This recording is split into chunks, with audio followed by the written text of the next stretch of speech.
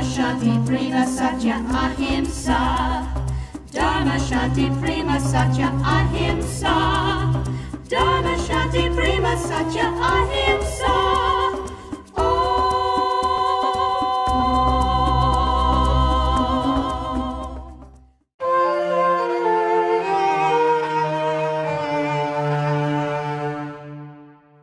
Everyone, thank you so much for being here for our Sidetrack episode 3, delving into social media, and we can't wait for everyone here to share their expertise and experience on all of these topics we have prepared for you. For the first question that we have for you today, how can we as teachers, parents, and guardians of our SSC children ensure our child's safety when they're online, potentially interacting with strangers? The goal is to make sure that our children are safe online. And an acronym that I made up is EMAKE. So E means engage, which means to have age-appropriate conversations on topics such as strangers invading your personal online space, cyberbullying, inappropriate content, posting content that could be misused or misrepresented. So that's E. M stands for model the behavior by being a role model yourself, limit your time, applications, and content. A is to accentuate the positive. Social media lets you collaborate, find your voice, share your passion, have sessions like what we're having today. So all of that is the positive side of technology and social media. And K stands for knowing that technology, how to use it, both positively as well as to set up the controls such as parent controls to monitor the applications and games that your children might be using. And finally, don't hesitate to use E, which stands for enforce the boundaries, especially the screen time, content, and playing games. And last but not the least, remember that you're not alone. There are lots of support groups, educational institutions, and also websites from government institutions such as the US government and the Australian government have excellent sites, and we can share that in the links afterwards. There's definitely a plethora of resources available to us, but we're so glad that we have all of you, especially to point out which resources to look for. I especially love that acronym. Does anybody have suggestions about how to keep our children safe, especially with so many of our SSC 1 and 2 kids, but really all ages, being so attached to YouTube in particular? So I can take that one also. There's a lot of valuable content on YouTube, such as how-to videos and educational videos. And as I mentioned, it can be an outlet. I know of a few introverted children who have found their passion, for example, on piano, and sharing it positively on YouTube. But we also need to be careful. For example, YouTube wants to maximize the time that you spend on the site so they can show you more ads. So they have the autoplay feature turned on, so it automatically starts playing the next video clip, even though it may not be relevant or even appropriate. So parents need to keep an eye on that on the watch history or limit to YouTube Kids in the early stages. And more than YouTube, there are websites on the dark web that promise free movies, but clicking on them, you may download something accidentally or watch something that you shouldn't be watching. I know that we're talking about our SSC children here, but I've definitely gone down some rabbit holes myself with that autoplay feature. I think it's also good to keep in mind some of the abilities that come with us when we visit YouTube as parents, and those can be shared accounts where we can give separate ones to our children so that that watch history is a little bit more personalized to them and can be age-appropriate content if something pops up. And it's still good to have parental controls, and there's even a YouTube Kids in order to make this journey a little safer for them as they might be watching videos on their own. That's an excellent point, Anisha. I think having the separate accounts so you can keep track of personal watch history is a really good point. And I think that some of that knowledge for me just comes from growing up with the social media era becoming and booming as it is now while I myself was growing up. And I saw this with Instagram, with my friends getting it in middle school, and Snapchat and Twitter. Everything's gotten so much more popular as I myself is growing up. But a lot of the teacher and parents here most likely did not grow up in this era. And how do you think that might affect how they view social media versus the younger generation's relationship with it? I can take that. So I think that as parents, first of all, it's important that we model the right things for the kids, because when we are consuming, I mean, it goes back to even actually your previous point on YouTube, especially when you are thinking about shared accounts, which is a great idea. It's important that as parents, we are aware of what we are watching and how we are consuming. And I'm going back to the YouTube point. I'll also get to the overall social media part. Because not only are all these social media platforms learning algorithms, and they're kind of spewing out exactly what you watch, what you like. So you have to watch, as Swami says, you have to really watch what you are watching, so that it is impacting your kids that way. So especially if you have younger children and you have shared accounts, be aware of that. I think it's also important that it's important how we use social media as adults, because we are modeling that for the kids too. And for even, and it goes back to what you said, is as parents, we didn't grow up using social media, and kids obviously they're born with it. Pretty much they're born with little kids know exactly how to use the iPad, etc. So knowing that you are actually providing, when you're posting something, even as parents, you're providing value. You're not just posting it because you want to show off about your kids, or you want to talk about your vacations. I mean, that's good, but you can share it with a smaller group of family members or something. You don't have to tell the whole world what you're doing, because I think that way the kids also know that you're only doing it if it is of value to others. So I think that's one way of kind of keeping a watch on ourselves, so that we are doing the right thing for the kids too. I think that parents many times are not as aware as they could be of the dangers and pitfalls that they as adults and children can encounter on the web. Because at any other time, you actually see threats in person. This is different because it is not in the form of somebody walking and talking in front of you. It's through a media platform or the internet. So I think it's a little bit more detailed attention that needs to be drawn to this issue. It is a little bit different when those dangers aren't tangible and they're hiding behind a screen. Yeah, I would add to those points also that, as parents, we may be just afraid of something when we don't understand it. And, we hear about all of these dangers. And so that might even turn us away from not understanding. But that's a mistake, I think, because, it's important to first understand social media, how to use it, how it can be used beneficially. And so then you get to know both the positives as well as the harm that it can do, and guide your children better. Most definitely. And the kids think, oh, well, I know all about social media and the internet, but my parents don't know. So why should I listen to them? I will fully admit and take responsibility for my not so mature actions as a middle schooler and high schooler, knowing that I knew more than my parents about social media. And that at that time it was a fact. But with parents now being able to overcome that barrier of understanding both the consequences and really what it's like to be on social media, they open themselves up to be a resource for their children. Mm-hmm. So how can parents and teachers encourage open discussion with their children about social media? Well, let's go back to the primary premise first of what SSE is about. As Swami says, with SSE, the number one objective is the creation of an atmosphere where holy and sacred thoughts can grow and develop. Because the truth of one's own divinity is within, not outside. And everything you receive in middle school and high school is telling you your happiness is outside of you. Your happiness is with your peers, and recognition, competition, But Swami's message in SSE is everything is within.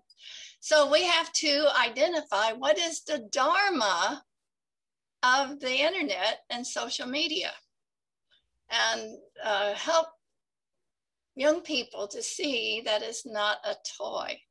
How many times think back during your life as a child, how many times did your parents give you an electronic device just to keep you busy? Or give you something to do when they needed for you to be quiet, right? So it creates mixed messages. Like you say, it's so important to start young, but group 3 and group 4, if we could have group association. Group association is not just a parent who's saying this, but there is a group of parents and a significant other adults in their life who are concerned about the safety issues. Having family meetings about safety guidelines for the home, letting the child know that I, as a parent, we also are approached with threats on the internet, and sharing that with your child or your teen so that they know that it's not something that I'm asking you to do, but it is a we issue. We do this together. Having parents from different families coming together with the children and working out personalized guidelines. What are guidelines? Having a set up procedure, just like if there is a fire in the house or an emergency tornado, everybody has a place where they meet up. Have a procedure set up with your teen on what to do if they find themselves in a dangerous situation, and then role play how to answer. So that's just some ideas. I love your point of having to come together as a community around these children, not just as one parent or one teacher saying like, oh, be careful with technology, really encompassing that whole idea of everyone. And I myself am not a parent, but I am a teacher of an SSC3 class. And I really love seeing this rise of knowledge in the kids when we're talking about just our daily lessons about like unity and thought, word, and deed, and procrastination, time waste, and technology always comes into the conversation. And I think by normalizing it in that way, when even just talking about SSE values, we start to normalize the conversation and the back and forth before things go wrong. And I think that establishing that is so important so that they're not scared to be a resource, to use us as a resource when something does go wrong. And give them practice. And give them practice. And have family meetings, check in once a week, at least. What's going on? What's your experience? This is what happened to me. I got these kind of emails. I got these kind of telephone calls. I got these kind of text messages. It cannot be about the individual, or you lose the trust, because it's about building trust. It has to be about safety for the family, and the teen is a member of the family. And you have aunties and uncles who can help provide that safety ladder to help protect everyone. Just as we sort of teach ourselves and our children, hey, look both ways before you cross the road, technology safety has to be normalized in that way, where we're building a boat for them so that when they're older, when they're independent, they'll be able to sail away into this huge world of technology, but be able to manage it themselves. I think is how I view myself as a teacher. When I give these kids all these values, I want them to be able to take it away as they're growing older and have it instilled from them, as you said, Krita Auntie, from all of this good practice. But something you mentioned earlier about how easy it is to captivate attention with technology is something that we see a lot with social media. And I was wondering exactly how does the social media algorithms work to draw us in and capture our attention so well? And how can we sort of take back our control of our own time and attention? I can take that. You're absolutely right. I think, and I think Brother Padmanand mentioned this before too, that, you know, all the social media platforms and companies, they have an agenda, right? It is they're here. Obviously, they may have started with the intention of connecting people, but as everyone's grown and they have become behemoths in their own right, they all, are in it for their own good and their own purpose. They want to make money. There's ads. There's all these things. So they've all developed, certain algorithms, especially, platforms like Facebook, almost everyone, Instagram, Snapchat, YouTube, all of them, because the idea is that they want to track what you're liking, what you're commenting on, what you're sharing, and that's because they want to be able to. Their goal is that you do not leave their channel. You basically are, quote unquote, sucked in. You're looking at things, you're liking things, and as you like things, they serve up more things that you like. So there's certain it goes back to I know I keep going back to the YouTube example, but that's really what it is. You watch certain things they serve up more on your playlist so that you can keep watching it. That seems to be the culture now, even with like things like Netflix, right? You're like, you keep going, you get addicted to, and they like that because they want to make sure that you are never leaving their site. So they track our interests, they track where we are, especially if we leave our privacy settings open, which we could probably do a whole discussion on how to set up your privacy settings, etc. But it is important that we are all aware. Not only as parents, which starts with us, but also let our kids know, how do you ensure that you're actually limiting your behavior, you're limiting your watch, again, how much time you're spending on watching some of these channels. How do you set up your privacy settings? I think it's important for parents to know that first, and then make sure that you're sharing that with your kids. There could be even things like private accounts. You're not allowing the whole world to follow you if you don't want them following you, but you can actually set up ways in which you can control if you're giving permission to someone else to follow you. And the same thing kind of applies to even limiting our own screen time, because there are so many ways. We have apps now, and I think it's built into our phones, especially if you have iPhones, or you can actually track how much time you're spending. As long as we have electricity, we will have social media and the internet, as long as there's power in the world. So as parents and teachers, we have to be aware that there is a true need, and not just talk about it. How many times we go to workshops or conferences and we hear things and we put it to papers and handouts in our book bag and we go home and nothing happens. So we have to do something if we're really concerned about it. And it's not just saying to your teen, what are you doing? What are you looking at? Again, if you use the power of group identification, coming together as a group, using our cybersecurity experts, using technology of what we're doing right now to bring people together for a conference, for a workshop. And the parents have to be involved in this too, so that it is a family issue. And then we'll make Swami the head of the family and use his guidelines so that we use the internet and its services to help take us towards the goal, which is realizing the beauty of the divinity within. Sairam. Sairam. And of course, when all of this discussion is happening, I think that part of what you're saying about having that action, that takeaway plan that we need, is something that we need to work on first as adults before we try and make our children do it. So we will have an activity at the end of our workshop today, so stick around for that and don't go away before we get to do that together. But when we think about Swami's words and how it relates to social media, I think that something that I always tell my SSE kids and I have in other workshops is the 3 T's, which is think carefully, type appropriately, and talk lovingly.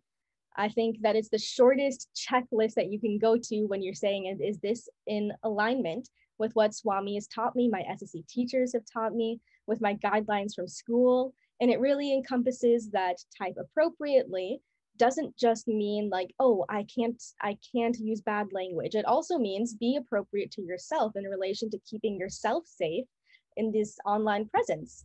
And a big thank you to all of our panelists today, because I think that I learned a lot just from our experience together today. And I really hope that our audience will have some really great takeaways as well. Sairam.